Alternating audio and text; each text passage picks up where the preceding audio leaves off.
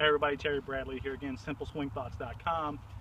This short video on the grip and the posture is going to relate to your left wrist position at the top of your backswing, and of course if you're a left-handed golfer, your right hand, right wrist position on the top of your backswing. Now, as we always promote that the grip and the posture always precede anything we do here at Simple Swings, because the two simple swing thoughts obviously is the grip and the posture. So when you think of the grip and the posture, like we said, and if you haven't reviewed that video, go to the grip and the posture video, review that video first, come back to this one, and you'll know what we're talking about in terms of our grip and our posture. But in this video, we're going to talk about the left wrist position. So much talk about the left wrist.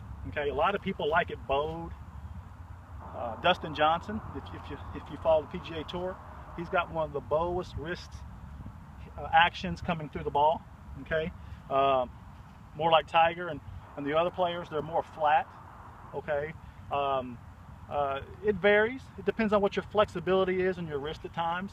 But notice how when you have your grip and your posture right, notice how it's going to basically be in the right position every time. And here again, you don't have to think about it.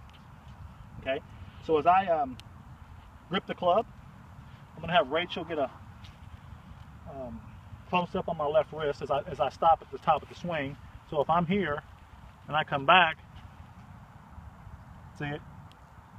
See that left wrist? That's a perfect left wrist swing position to actually come down into the ball, hands over the ball, then the releases through the ball on the follow through.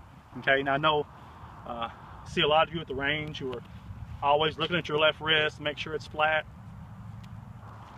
If you grip the club right and your posture's right, the left wrist will follow.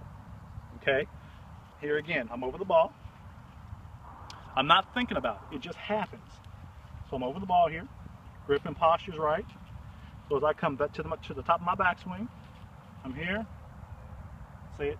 There it is. It's in perfect position to drop the club into place over the ball. See, it's not this way, or it's not too bowed this way. It's right there, ready to drop into the ball and follow through toward your target. Okay, so again, practice that. Grip and posture, again, puts you in all 6 or 7 major swing positions in the golf swing. You don't have to think about it. And once you get those two thoughts down, you'll be playing golf without thinking about it and having more fun and playing more nice golf courses around the country and having a good time. Okay, again, my name's Terry, and I'll see you on the next video.